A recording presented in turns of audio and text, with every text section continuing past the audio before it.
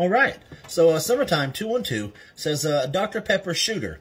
We've actually discussed this. That's a typo on her part, and it's actually supposed to be a Dr. Pepper Shootout. So for a Dr. Pepper Shootout, do 1 shot each of Tito's and Amaretto and Coke half glass. Okay, so this is supposed to taste identical to Dr. Pepper. That might have been a little more than a shot of that. That's my fault. My apologies. Then a shot of this. Get to about half a glass there. I'm about out of damn Di Serrano. Pour the rest of it in there. That's probably more than a shot. This is supposed to be spot on. I spill more of it on the damn counter than I get in my mouth.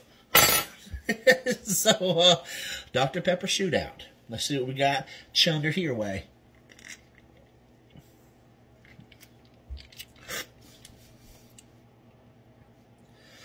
That's a Dr. Pepper.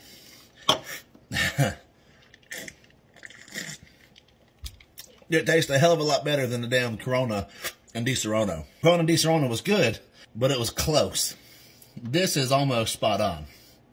Maybe don't use as much Di Serrano as I used. I put a little too much in there. Bonus footage. I just made this drink. They made it with less Di Serrano and more Coke. It is spot on. Seriously. The Di Serrano was overpowering it before in the last.